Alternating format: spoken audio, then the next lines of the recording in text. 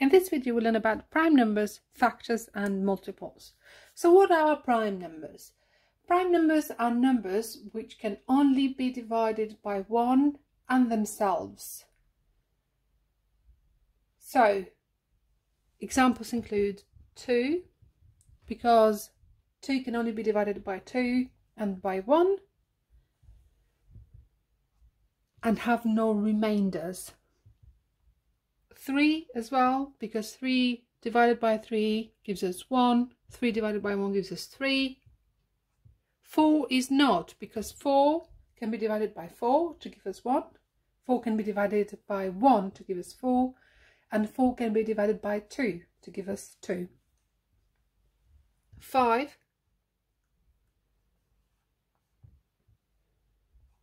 7. Notice how 6 is not, because you can have 2 times 3.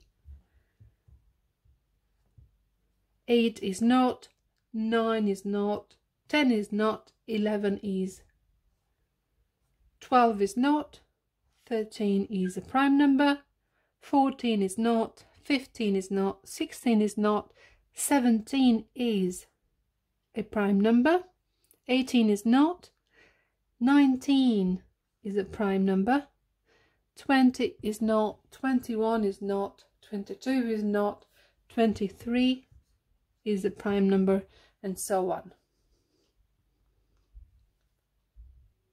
One thing to always remember is that 1 is not a prime number.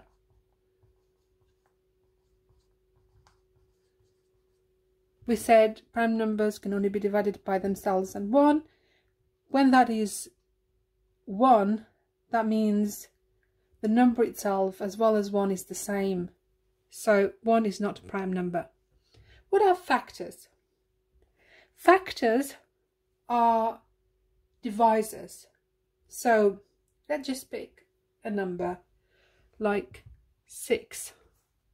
6 can be divided by 1, because 1 times 6 makes 6. Can be divided by 2, because 2 times 3 makes 6. Can be divided by 3, because 3 times 2 makes 6. And divided by 6 as well. So these are factors of 6. And then again, we're talking about division without remainders.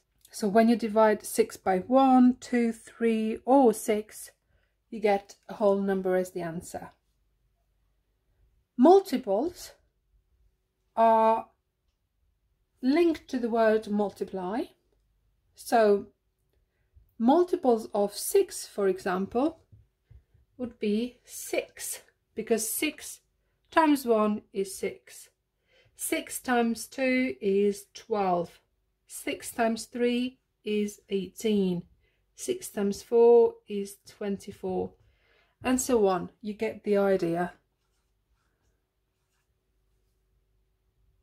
If you get confused between factors and multiples, you can always link to the word multiply. So you're multiplying the number that you've got to find a multiple of with 1, 2, 3 and so on.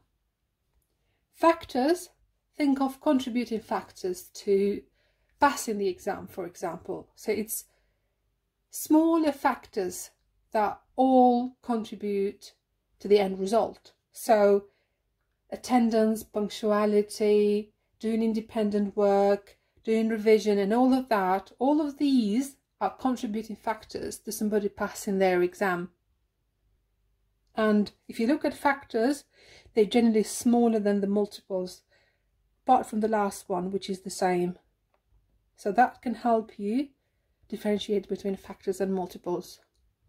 And the final thing, it's prime numbers, not primary numbers.